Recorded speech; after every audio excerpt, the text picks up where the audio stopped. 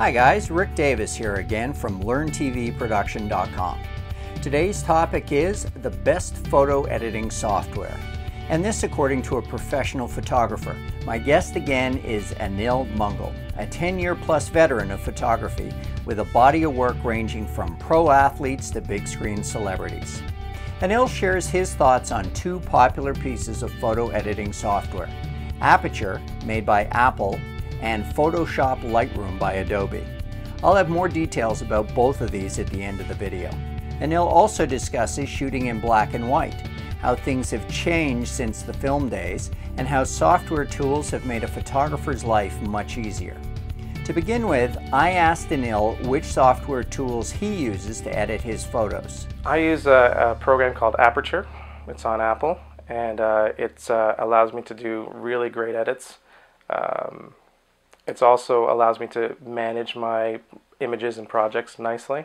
It's something very similar to Adobe has a product called Lightroom, and it's very similar to that as well. And those are basically the two products that people would use to do post-processing with. Sometimes I do use a little bit of Photoshop, but for the most part, the amount of editing I use is very limited. I like to color correct, crop, and do a little bit of sharpening and adjusting, and that's it. I don't do very much post doing, say for example, like skin cleaning or anything like that, unless I know I'm doing specifically a portrait. And what about with your video work? I know you do some video as well. What softwares do you use for video? So for my video editing, I use Final Cut Pro. I find that it allows me to do everything that I need to do. I don't do extensive video work, so for the limited skill set and the limited editing that I have to do, Final Cut Pro has everything that I need. Do you find, do you work very much in black and white? I don't have clients that actually ask for black and white anymore. Everything I shoot is digital, so it's always in color. When I need black and white, I will, in post, convert to black and white. I actually still have a film camera that I love shooting, and if I want, for my personal self, if I want some black and white, I will shoot some black and white film from it. Is there a drastic difference in the look between actually shooting in black and white film versus taking color film and pulling out the chroma? Well, different black and white films have different characteristics. First of all, back then you'd have to choose the actual ISO. You'd choose a 100 black and white film or a 400 black and white film. And they would have some grain in them, and they would have some sort of character. And depending on how you develop them, those pictures would come out looking a bit different. So it's almost like each film and each paper and each developer had its own look and feel to it. And I think you can kind of emulate that in post using some black and white tools.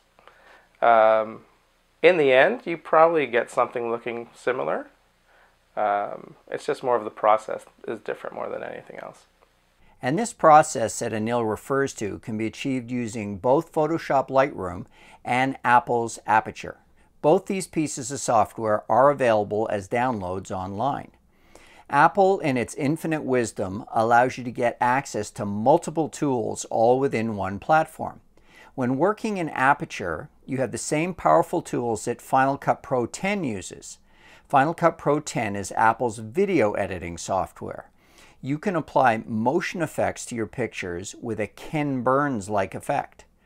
Aperture is available for about $80 US. Adobe's Lightroom is also a powerful photo editing software. In my opinion, it has three advantages over the Apple product.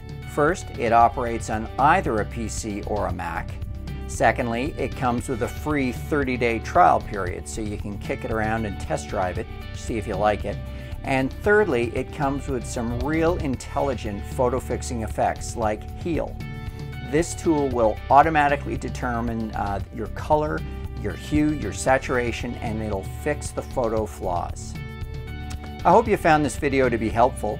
Please let me know if you currently use a different photo editing software from the ones I've mentioned and some feedback on it. Just leave a comment in the window below. And don't forget to subscribe to my channel, guys. You'll be notified when I post new videos.